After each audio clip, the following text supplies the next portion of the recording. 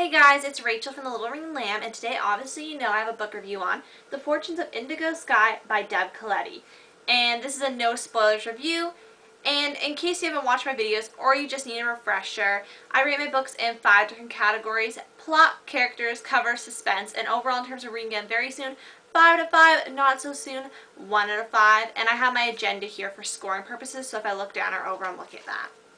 So, basically, I'm going to give you a synopsis. I'm going to be looking at the back just to make sure I don't spoil anything. So basically, the main character is Indigo Skye, and she's 18 years old, and she loves her job. She's a waitress at a cozy little diner, and she also has her boyfriend Trevor, who's a refrigerator delivery guy, and her home life's a little crazy, but there's a lot of love in it. And one day, a mysterious guy leaves her $2.5 million tip at the restaurant, and her life changes. And at first, like it says, at first it's amazing because she has all this stuff. And it says, Indigo laughs off the warnings that money changes people because she knows it won't happen to her. Until the day she looks around and realizes everything important is slipping away and no amount of money can buy it all back. So, obviously we're going to learn a lot of messages in here. A lot of things we kind of realize and learn and stuff, which I really like. And this really reminded me of the movie with Nicolas Cage. I think It Could Happen to You, it is called. A subscriber wrote it down. I mentioned it when I hauled this book, I think, and a subscriber wrote the movie down. I'm blanking right now what the name is. But it kind of reminds me of that movie, if you know what I'm talking about. And yeah, so oh, there it is. I was like, where did I put my scoring sheet? Okay, so plot, I gave it a 3.5 out of 5. It is a light summer read. I would call it like a chick lit kind of bookish. Boys could obviously read it, but that's kind of what I'm classifying as. It's a light, fluffy read, I'd say. I really liked what happened. I really liked how Indigo was down to earth, and she did get, like, everybody gets caught up in temptation, and what she went through was pretty realistic. The only part I did not like was what happened in the middle with her friend and her, and the excursion. I didn't really like that. But, yeah, I'm not going to go into more because I don't want to spoil anything for you guys. I just didn't like that part at all. I wish it would be cut out of the book. I get that it was a big like, I get that certain things, when she had the big eye-opener, yeah. But I really did like most things that she went through. It was just certain sections. Characters, I give a 5 out of 5. I really enjoy the characters. Deb Caletti wrote some really good characters. They all distinct and different personalities. I really love, like, just like when you're reading a book, like the diner or the shop feel, where everybody knows each other. They know the regulars come in. It kind of, like, with the diner aspect, it kind of reminded me of the movie Waitress with Carrie Russell in it.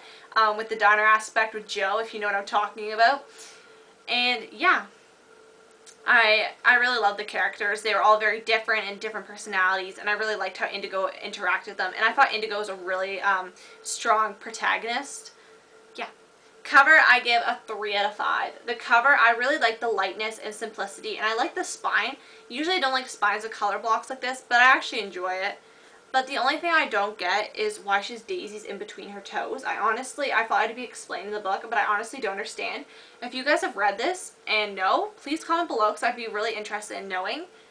But I really like how the picture's out of focus because it kind of makes me think, I dig too deep, I think sometimes this, but it kind of makes me think like it comes out of focus because sometimes we all become out of focus and we're not all clear and we're not all there. That's what it kind of symbolizes for me, at least. That's why.